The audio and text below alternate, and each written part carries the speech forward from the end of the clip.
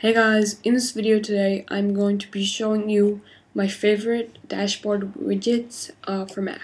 So in order to get to the dashboard, if you have a trackpad, you want to drag 3 fingers towards the right of the trackpad to reveal your dashboard.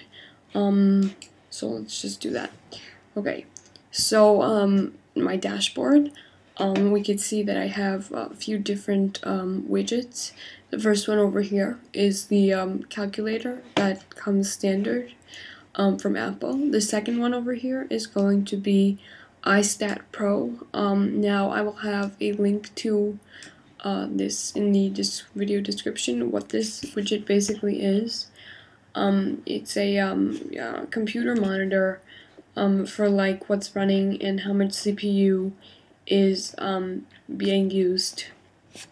It also has some memory usage here. You could go ahead and move the information around, and then you have some other information here.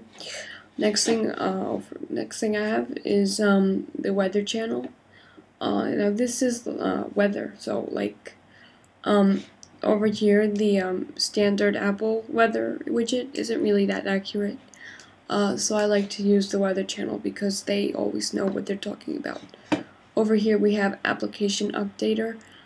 So like, let's say I have an application that needs to be updated, this will find it and update it. So you could refresh here, and it'll check for updates real quick and nothing to report. So all my apps are updated.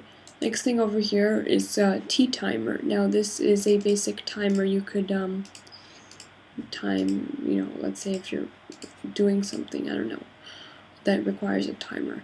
Next thing is Sudoku. I don't know why it's not working right now, but when it works it's really fun. Over here we have I forgot what it's called, but I will have a link to it in the video description. What it basically is it gives you all your nearby Wi-Fi networks, and there's signal strengths and whatnot. Over here there's you have dictionary.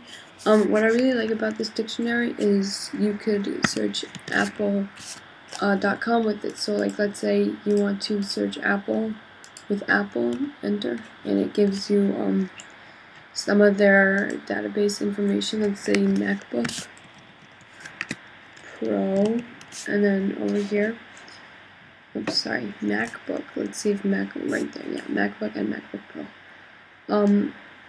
So that gives you some information. Over here, this is currency converter. You could just convert money and stuff and change it around. And then here we have weather and we have the clock. So that was a basic tour of all my widgets that I have